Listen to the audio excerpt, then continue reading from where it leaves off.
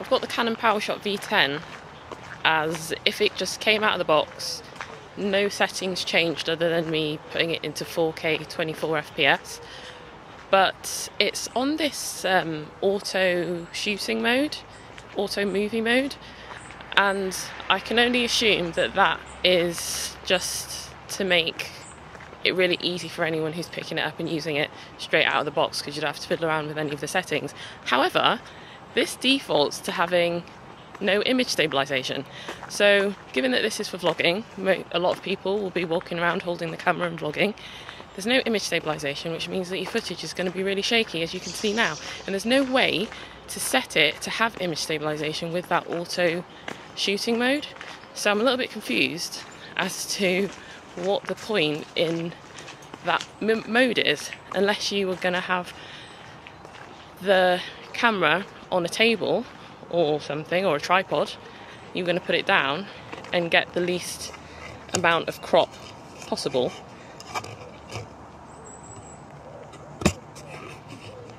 So just put it down here on the table. Yeah, it just seems like a really odd setting for someone who's going to be using this as a beginner. There's another shooting mode as well called smooth skin, and yeah, no image stabilization, as you can see. So once again, it's a little bit of a strange setting. Now I've put it into movie IS mode, which is the stabilization, and this is the enhanced stabilization, so the highest level of stabilization that you're going to get. So it crops in quite a lot, but I don't know, what's it looking like? Is it looking pretty smooth and steady? I can't really see because my screen is taken up by the wind muffs, so I can't really see a great deal of it at the moment. But this is what it is in enhanced image stabilization mode. And so now this is just digital image stabilization on, so not the enhanced mode. So slightly less crop and slightly less image stabilization intensity.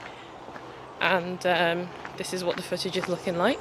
There is also a manual exposure shooting mode, and I flipped it into that at the moment, and I've also turned on the ND filter as well. I think it's 3 stops, a 3-stop ND filter.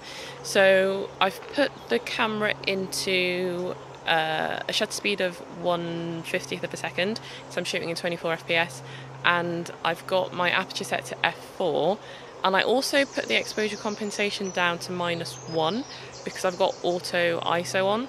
So I feel like with this camera there's a tendency to be overexposed, and so I just wanted to, because I was using auto exposure because I'm going through trees and stuff and then coming out and it being light, I just wanted the exposure to be handled automatically. But with this mode again, there's no image stabilization, so once again I think that if you were using this... Anyway, I've switched over into the digital stabilization mode because I'm going to be watching this footage back as well, and it's just going to be giving me a headache being so shaky. So at the moment I'm walking under a load of trees, so a good low light test. I'm in the, like I said, I'm in the digital image stabilization mode, and this is just on, it's not enhanced, so there's not the massive crop that you get.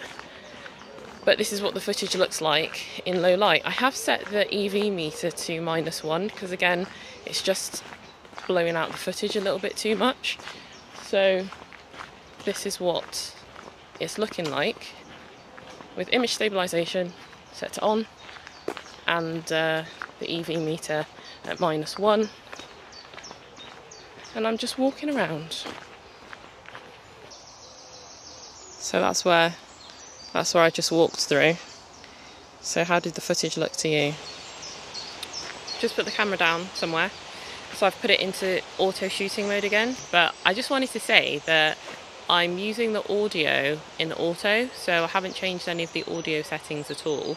So this is what it sounds like if you just use the auto audio mode. And I've got the fairy windshield on the camera because it is a bit windy. So let me just take it off. There's not really any breezes coming at the moment.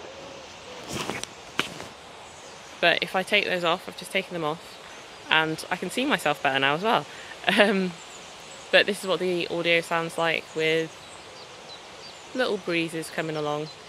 But I'm actually going to put it into manual audio, so I'm going to set my audio levels myself and see if it sounds any better. I also think wind noise reduction is on, so I'm going to take that off and hear what the audio sounds like. Okay, so before I do that, I just went into the menu to find out where to change the audio settings, and I saw that digital stabilization could be set when you put it into the auto shooting mode. So you have to go into the menu to turn on the digital stabilization when you're shooting in the auto movie mode. But again, why doesn't it just default to being on when you shoot in the auto video mode? Because if someone's going to be vlogging with this, they're going to be picking up the camera and wanting to walk around with it, potentially, or, you know, get footage which is going to be stable, but digital stabilization is set to off as default. So it doesn't make sense. It really doesn't make sense.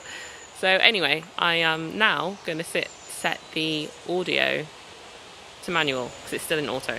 Okay, before I do that, again, I just switched off the wind noise reduction, so it's called wind filter. I just changed that off to see what the audio sounds like in comparison to having it on and shooting in auto. So I haven't put the audio levels into manual settings yet, they're still in auto, but the wind filter is now off. So this is what the audio sounds like with that wind filter off. Okay, so now finally the audio is now in manual mode, and I've put the record level to, I think it's like around 50% maybe, and I'm just looking at my audio meter and it's not clipping, so it's gonna sound good, hopefully. So yeah, this is what the audio now sounds like in manual without the wind filter on, and yeah, just to give you an idea of how it sounds.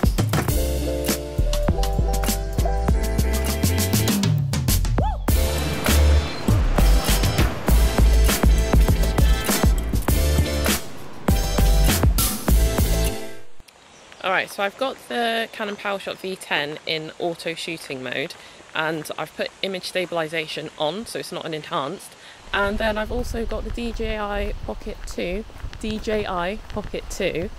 and just for comparison, just to see what the footage is going to look like, how it exposes. The Pocket 2 is I'm shooting in D-Cine-like because it's pretty easy to shoot in D-Cine-like, and it's pretty easy to colour grade the footage as well with LUTs. And so this is how you can just get the best out of the Pocket 2, so up against the Canon Powershot V10. But I will also put it into normal colour profile so that you can see what it looks like in normal colour profile as well.